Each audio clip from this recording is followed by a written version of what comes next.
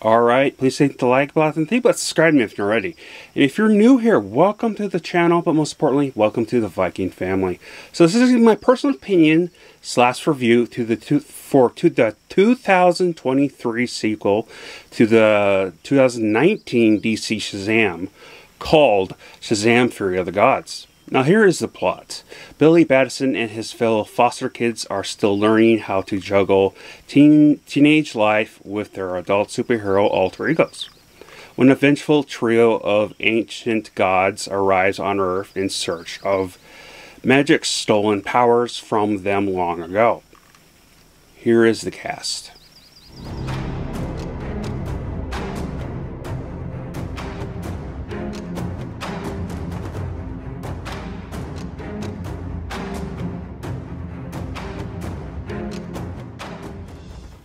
Now, as I've said in the community section, I was going in this with low expectations, and I did enjoy this up to a degree, more than I would have if I went with more higher expectations.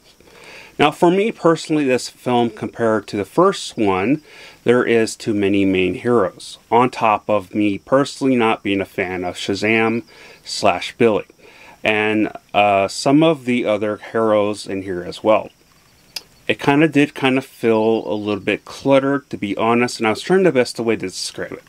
So let me just compare it to, let's say, the Avengers.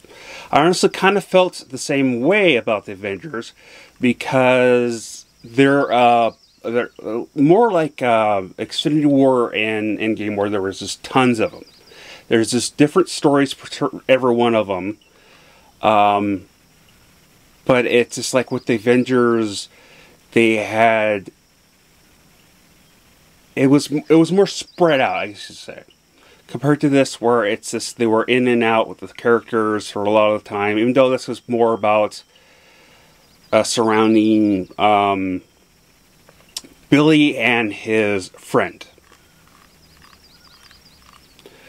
For me, the jokes at times felt forced, but superhero action wise, it was entertaining.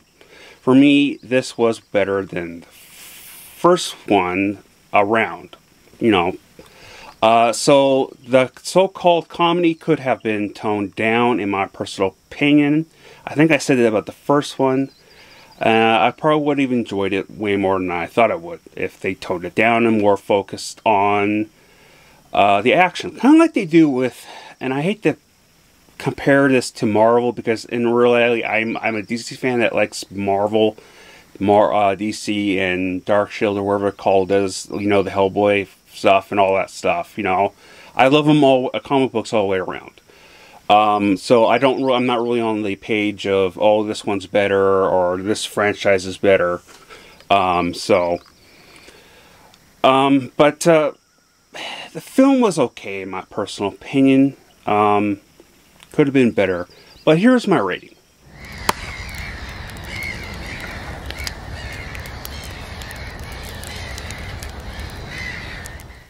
So tell me in the comments below what you guys thought. I'm actually very curious, because when I've looked at, if I wanted to pay 19 bucks for this, right, just to rent it, I wanted to see if I should wait till it's on, like, way later, till it's on, if it even comes on there on HBO Max, because they own Warner Brothers, at least as of right now.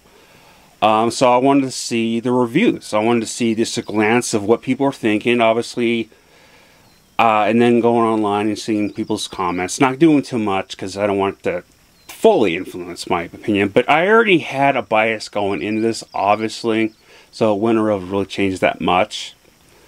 Because I really didn't like the first one, but it just came out. It looks like there was the usual view bombing on DC from 3 different critic places, IMDM or wherever it's called, and obviously the most famous, infamous Rotten Tomatoes BS place and all that stuff, and we know they're all crap and stuff, but